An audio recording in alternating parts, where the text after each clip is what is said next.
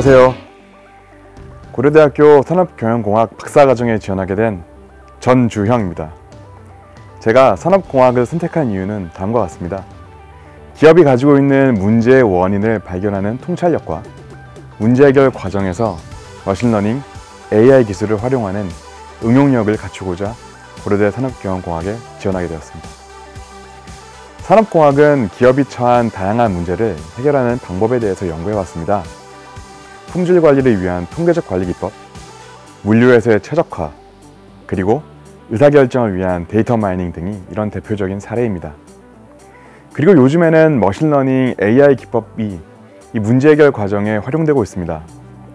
특히 앞에서 언급한 머신러닝, AI 기법은 이 문제의 유형에 따라 선택해야 하는 방법들이 매번 달라집니다.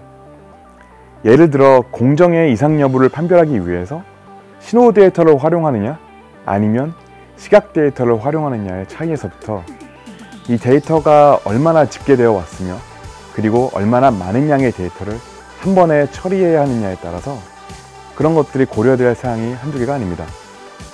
이러한 이유로 연구자는 문제 해결을 위해 적절한 방법들을 선택해야 하며 필요하다면 기존 기술의 변형을 통해 이 적극적으로 문제를 해결해야 합니다. 이것이 제가 산업공학을 선택한 이유입니다. 기술을 꿰뚫고 있으면서 이와 동시에 자신이 처한 기술을 현실에 바로 접목하고 효과적으로 문제를 해결해내는 전문가로 성장하고자 합니다. 제가 신입생으로서 가지는 기대 그리고 포부는 다음과 같습니다. 산업경영공학 신입생으로서 가지는 가장 큰 기대는 아무래도 프로젝트에 직접 참여하며 실제 문제를 경험해 보는 것입니다. 그뿐 아니라 전공 과목 수강에도 큰 기대를 갖고 있습니다. 이용철 교수님의 시스템 공학 세미나 수업을 통해 연구실 동료들과 프로젝트 경험에서 비롯된 레슨들을 함께 공유하고 또 고민하고 싶습니다.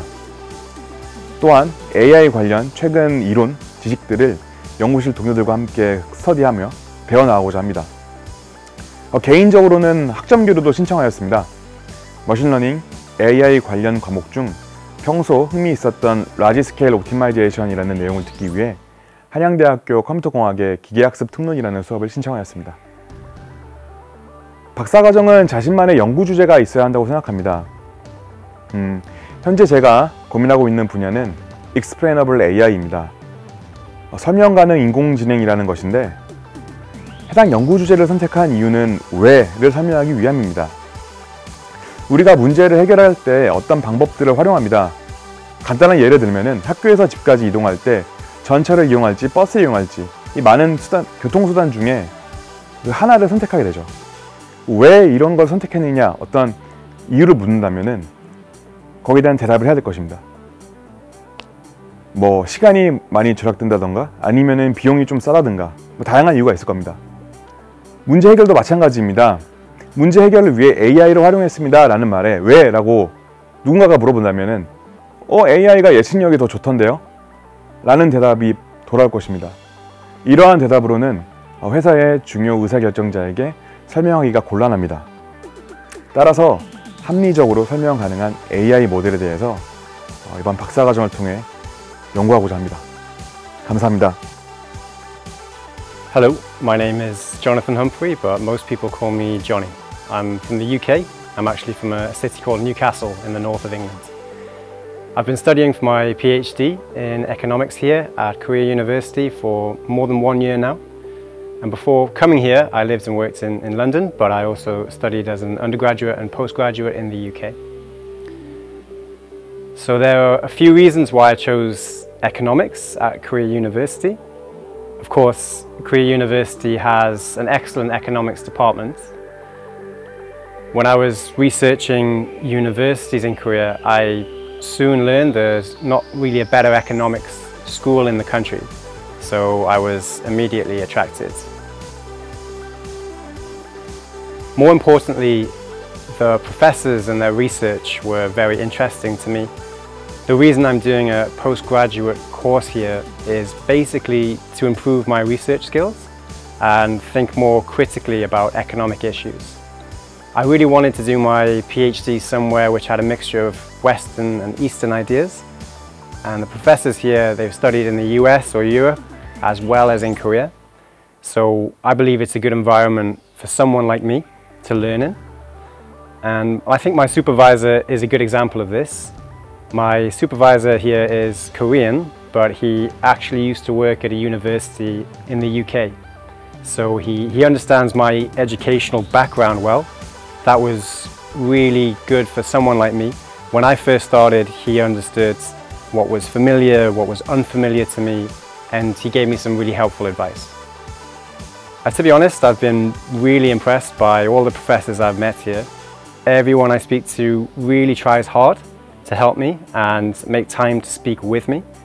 They're all so nice, and I feel like they really want the students here to do well. Facilities are really good. There are many places to study, and I don't have to fight with people to get desk space or to reserve rooms. There are a few gyms on campus, many restaurants and coffee shops on campus and just outside. And obviously the public transport here is excellent. Before I came, I was a little bit worried about the library resources, as I didn't know how many English textbooks I would find. I now know that is not a problem. I use the library on the science campus and the main library here, and they both have a lot of good resources. I believe you can ask for books to be ordered if they're not available too, but I've never needed to do that. Obviously the sports facilities are also great here. At my gym there's a squash court and a climbing wall. There are many teams and social clubs here that are quite active, and I think that's really great for all the students here. 大家好，我是来自延边大学2010级麻醉专业的金香妍，现在就读于高丽大学医学院生理学教室硕博连读过程。刚开始准备留学的时候，为了上高丽大学，自己找资料，亲手把准备好的材料交上去，整个的过程都非常辛苦。而且当时眼看着身边的同学在国内一个个都考上研究生，开始新的生活，心里更加焦急，不知道自己的选择对不对。直到现在在高丽大学有2年多余，我不后悔当初的决定，反而感谢当年背负热情支援高丽大学的自己。来到高丽大学给我的感觉就是真的让我大开眼界。因为高丽大学是韩国的顶尖大学，所以实验环境比一般大学要好很多。做实验的时候需要很多费用昂贵的机器，还有实验当中需要的一些新的技术。高丽大学的负责人都会第一时间给我们安排培训。高丽大学在韩国拥有3个附属医院，都是韩国名列前茅的规模。在韩国想在大学医院就诊非常难。可是高丽大学的学生就可以享受到院内的特殊福利，就诊也更加方便。因为是名门大学，所以教授的业绩也不同寻常。跟着教授上美国参加世界规模最大的神经科学学术会，在那里见到了很多世界级大腕，对我的学习热情有很大的帮助。如果你也在准备留学，或者还在考虑当中，那么我想跟你说，还在准备什么呢？ اسمي الزهراء بادي وأنا من ليبيا. لي حوالي سنة ونص أنا ندرس في جامعة كوريا يونيفرسيتي.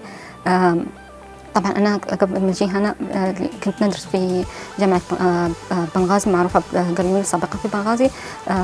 أنا حاليا ندرس في as ماستر ستودنت كطالبة ماستر في قسم الكهرباء والإلكترونيات. طبعا أول ما خشيت هنا الجامعة لاحظت أن في حاجات مختلفة عن الجامعة اللي كنت ندرس فيها لما كنت في ليبيا، من ناحية البيئة ومن ناحية المصادر المتوفرة هنا للطالب، أن هي كل حاجة مختلفة. فأول ما جيت هنا طبعا أنا شغلي كله متوحمر حوالي الأبحاث، فلذا لما جيت كانت لما كنت في بنغازي كنت نلقى في الحاجات إن لما نبي ندير بحث ولا أي حاجة نفكر دائما في المصادر المتوفرة عندي من الجامعة ولا أي حاجة، ونفكر إن نقدر نحصلها من حد ولا لا.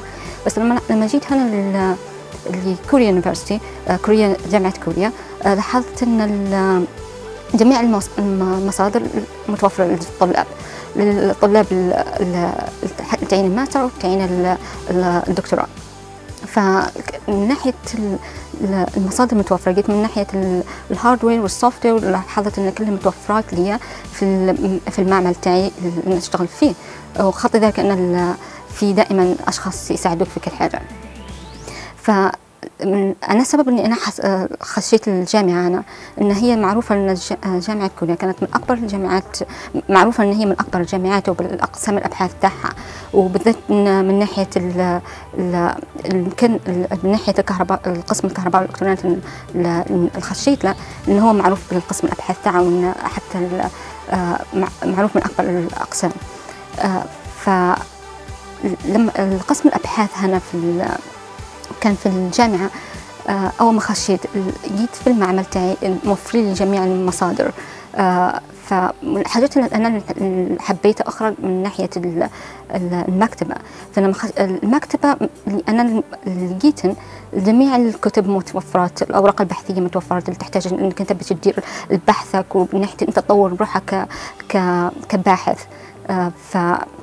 بس أحسن حاجات اللي عجبتني هي المكتبة الإلكترونية اللي أنا نقدر موجودة في مكاني في أي مكان، نقدر نحصل أي ورقة بحثية نبيها، نقدر نحصل على أي معلومة نبيها.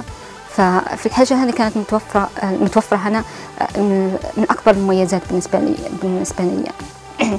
ومن الحاجات الأخرى، فالمصادر هذه كلها الموجودة في الجامعة خلتني نطور روحي كباحث، وفي نفس الوقت اني انا لاحظت كيف نحن في الجامعه كيف البروفيسورين والطلاب اخرى اللي معي الموجودين في المعمل كيف انهم يدوروا في البحث، كيف انهم يطوروا من ارواحهم. الحاجه هذه خلتني اطور من روحي وخلتني اني نقد طالب افضل. فلذا انا نقدر نقول اني انا محظوظه واجد اني انا قبلت هنا في الجامعه وخشيت لها، واني انا نقدر نستخدم جميع المصادر هذه. Mi nombre es Osvaldo, soy de Guadalajara y estudio aquí en Korea University una maestría en lingüística. Yo vine a Corea hace más o menos un año y medio con una beca que se llama KGSP. Es una beca del gobierno de Corea para estudiantes extranjeros que quieren estudiar un posgrado en Corea. Yo elegí esta universidad porque es una de las mejores en Corea y también una de las mejores en el mundo, especialmente en esta área. La verdad es impresionante las instalaciones que tienen aquí, el ambiente estudiantil también, tanto estudiantes extranjeros como estudiantes coreanos, la ayuda que recibes de la universidad en inglés y en coreano, y la biblioteca, por ejemplo. Yo creo que Korea University es una de las mejores opciones que hay para estudiar en Corea como estudiante extranjero. Y bueno, por esta razón, yo los invito a que consideren Korea University como una opción para su posgrado en el extranjero. Bienvenidos.